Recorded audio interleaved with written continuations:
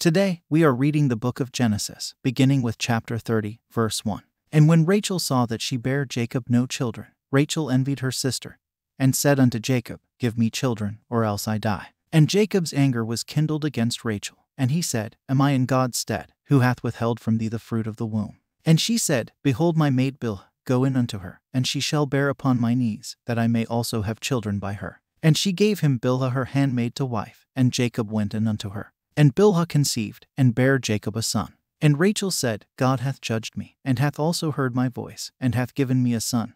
Therefore called she his name Dan. And Bilhah Rachel's maid conceived again, and bare Jacob a second son. And Rachel said, With great wrestlings have I wrestled with my sister, and I have prevailed. And she called his name Naphtali. When Leah saw that she had left bearing, she took Zilpah her maid, and gave her Jacob to wife. And Zilpah Leah's maid bare Jacob a son. And Leah said, A troop cometh, and she called his name Gad. And Zilpah Leah's maid bare Jacob a second son. And Leah said, Happy am I, for the daughters will call me blessed, and she called his name Asher. And Reuben went in the days of wheat harvest, and found mandrakes in the field, and brought them unto his mother Leah. Then Rachel said to Leah, Give me, I pray thee, of thy son's mandrakes. And she said unto her, Is it a small matter that thou hast taken my husband? And wouldest thou take away my son's mandrakes also? And Rachel said, Therefore he shall lie with thee tonight for thy son's mandrakes. And Jacob came out of the field in the evening, and Leah went out to meet him, and said, Thou must come in unto me, for surely I have hired thee with my son's mandrakes. And he lay with her that night. And God hearkened unto Leah, and she conceived, and bare Jacob the fifth son. And Leah said, God hath given me my hire, because I have given my maiden to my husband. And she called his name Issachar. And Leah conceived again, and bare Jacob the sixth son. And Leah said, God hath endued me with a good dowry. Now will my husband dwell with me, because I have borne him 6 sons. And she called his name Zebulun.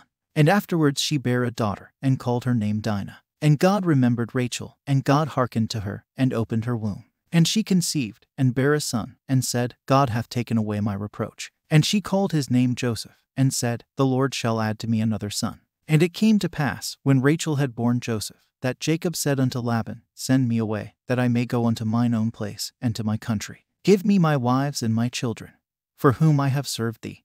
And let me go, for thou knowest my service which I have done thee. And Laban said unto him, I pray thee, if I have found favor in thine eyes, tarry, for I have learned by experience that the Lord hath blessed me for thy sake.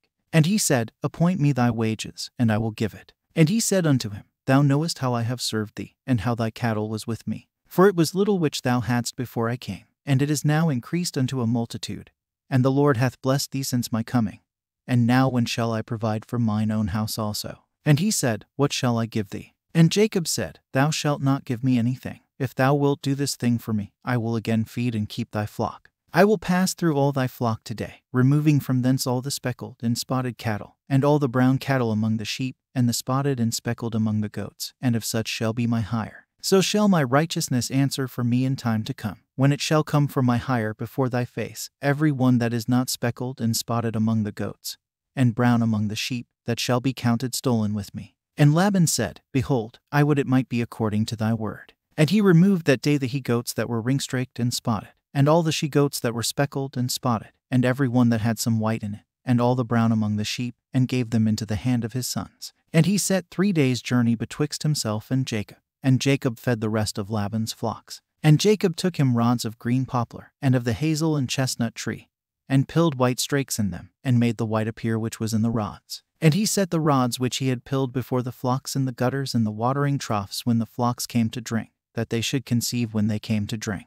And the flocks conceived before the rods, and brought forth cattle ring-straked, speckled, and spotted. And Jacob did separate the lambs, and set the faces of the flocks toward the ring-straked, and all the brown in the flock of Laban, and he put his own flocks by themselves, and put them not unto Laban's cattle. And it came to pass, whensoever the stronger cattle did conceive, that Jacob laid the rods before the eyes of the cattle in the gutters, that they might conceive among the rods. But when the cattle were feeble, he put them not in, so the feebler were Laban's, and the stronger Jacob's. And the man increased exceedingly, and had much cattle, and maidservants, and menservants, and camels, and asses. End of chapter 30, the book of Genesis.